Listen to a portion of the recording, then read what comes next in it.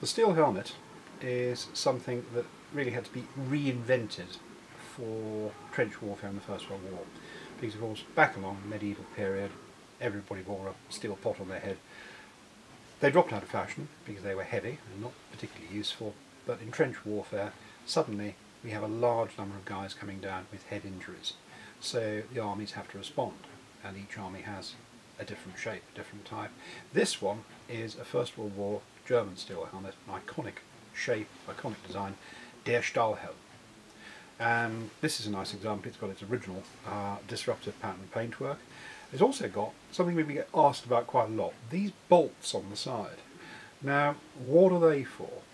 Well, they're not to screw it to the soldier's head so he can't take it off. I can tell you that for a start off. What it's all about is the fact that these things, they will deflect little bits and pieces that get thrown up into the air and come down. It's a bit like they might stop a shrapnel bullet. But if you've got your head above the top of the trench and that enemy sniper draws a bead on you, that round is going to go through this helmet, through your head, and straight out the other side. Now, the only army to really think about this was the German army. Because, I mean, for the most part, on the Western Front, they are thinking defensively. They don't really want to go anywhere. They just want to hold the land they've got.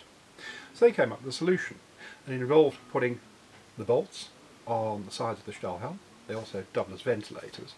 But they're mainly to attach one of these things. Now, this thick old lump of steel, it's about 4 kilos, is called a Stirnpanzer. I'm not going to put it on this one because it'll scratch the original paintwork. But if I do this one, this repainted example, you can see how it works.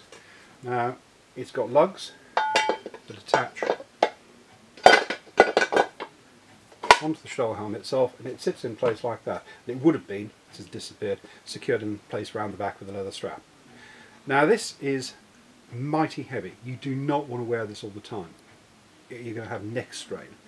But if you are on sentry duty in your trench at night, you can hear something rustling in the barbed wire. Now, it might be the rats, or it might be the enemy. You've got to stick your head up and take a look. This might just save your life, because it is just about thick enough to deflect an incoming round. I don't dare think what sort of headache you'd have afterwards, but you'd still be alive, and that, in my opinion, is the main thing.